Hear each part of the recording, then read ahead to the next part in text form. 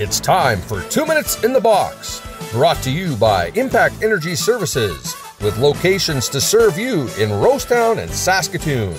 Time to get into the box with your host, Troy Souster.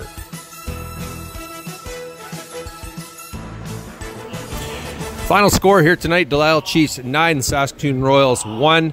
Delisle Chiefs win the North Division semifinal, sweeping the Saskatoon Royals 4-0. And joined now by Delisle Chiefs General Manager Ryan Marushak. And Ryan, power play was working great tonight. I think final stats might be 5 for 9.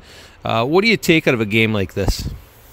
We had to play discipline and let them take the penalties, skate away from it, and capitalize on our opportunities on the power play. And we did it not just tonight, but we did it in all 4 games, capitalizing on our power play. Before going into tonight, we were at 44%, I think, on the power play. So now you've, winning 4 straight games. You will get a week off here and await the winner of the Saskatoon Wesley, Saskatoon Quakers. So moving forward in this series, what do the Delisle Chiefs have to do to sort of keep the momentum rolling?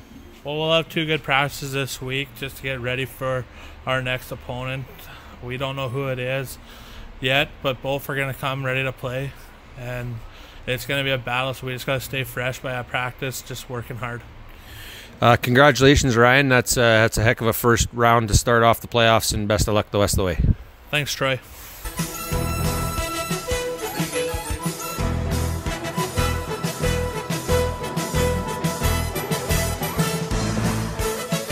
You've been listening to 2 Minutes in the Box, brought to you by Impact Energy Services.